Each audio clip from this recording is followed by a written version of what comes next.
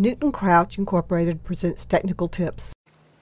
How to perform initial programming on your Raven SCS 660 console, granular applications.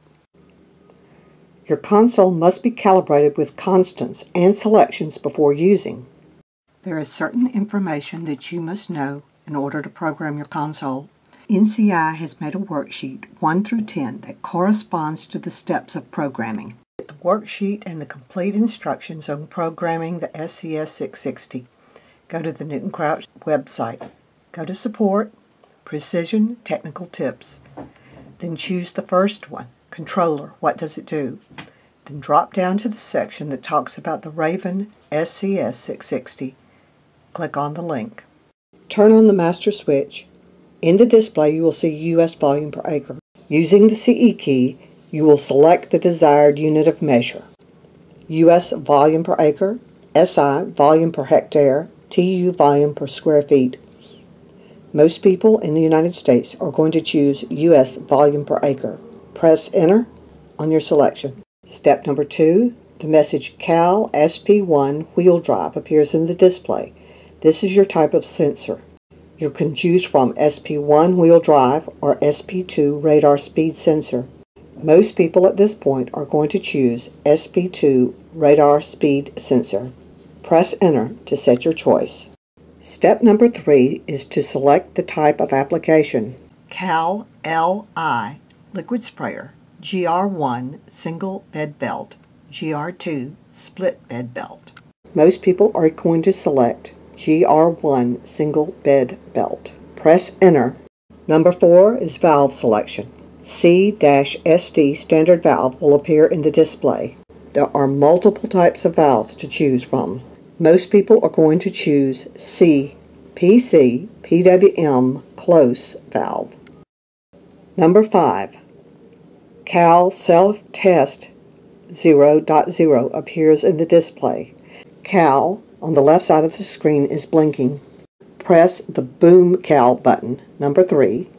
Cal Boom 1 Cal appears in the display. Press Enter. 0 goes to E.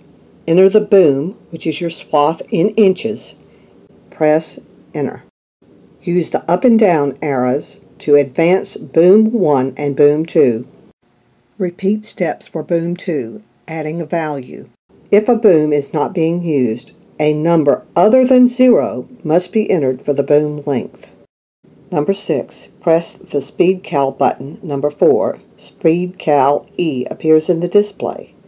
Speed Cal will have to be calibrated. Page 10 of the NCI programming instructions explains the procedure. Here is a list of starting Speed Cal numbers depending upon your equipment specs. Raven Radar 780, Dickie John Radar 1000, T-Jet Speed Sensor 607, Phoenix 200 Receiver 795. Press the Enter key, enter the number of your sensor, press the Enter key. If you make an entry or selection error during the first 6 steps, turn the power off to press the CE key and hold it down while turning the power back on. This will reset your console. Next is your meter cal. Press and hold the meter cal button.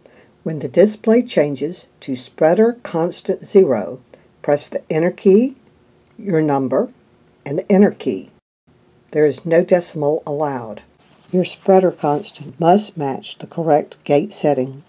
It is a number based on the bed chain width, gate height, and pulses per revolution of the rear roller for the spreader being used. There are many choices. Press the meter cal button, number 5.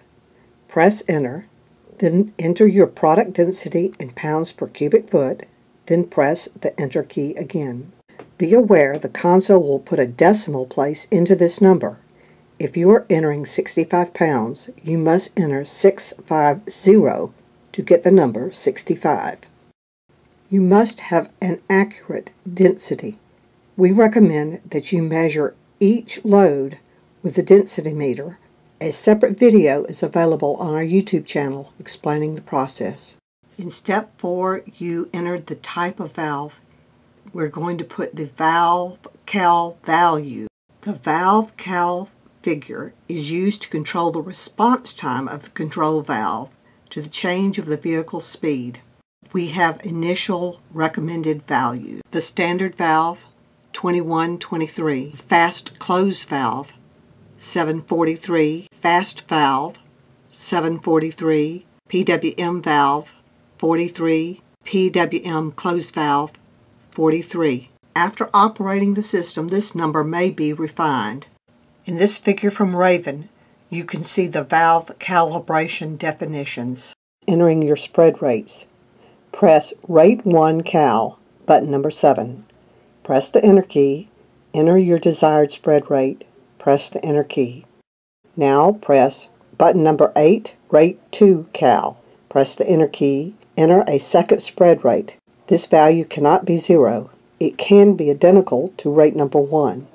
Press the Enter key. The blinking CAL disappears. Do not try to modify or lengthen any of the 3 speed sensor or encoder cables. Always disconnect your battery from the console prior to jump starting, welding, or charging the battery. It will ruin your console.